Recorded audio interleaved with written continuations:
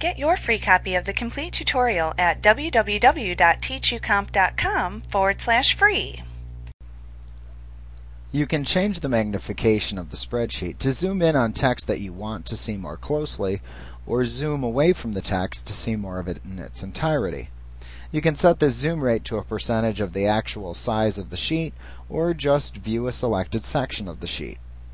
You can use the drop-down Zoom button in the standard toolbar to select a magnification percentage, or just choose Selection to fit it to a range of selected cells.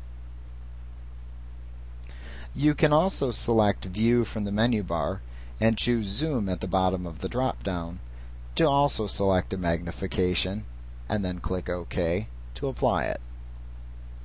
Notice that in no way changes how it will print, just how it appears to you as the user while you're actually doing your work. Like what you see? Pick up your free copy of the complete tutorial at www.teachucomp.com/free.